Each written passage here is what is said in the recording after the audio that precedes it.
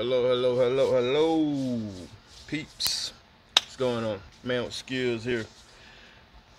So I gotta do some modification on this car like I told you in the last video with the ventilation. So you can see I have this huge Seaflo fan here.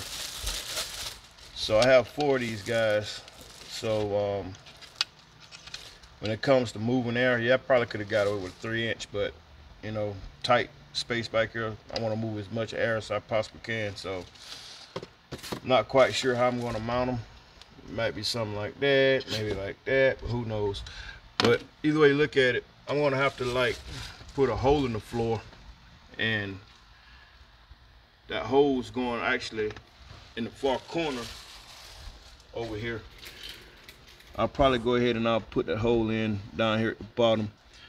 And I know, okay, so what you gonna do about when it rains? So what's gonna happen once I put that hole in the floor, I'm gonna have this vent grade here.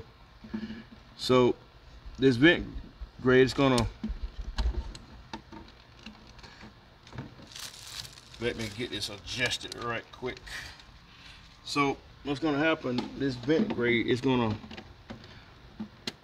when I need to have airflow, it'll open up and allow air to come in. And I have like a bridge across the top of this, and that bridge, it'll be like where the fan will sit. It'll have a fan to pull air in. So let's say if it starts raining or whatever, I can push the vent closed, and once it's closed, you know, it won't be able to, you know, it won't be in there anything able to get in here like water or whatever. I mean, if it did get in, it wouldn't get to the amplifiers. It'll just trickle down. I have drain plugs back here also. So that's what I got going on.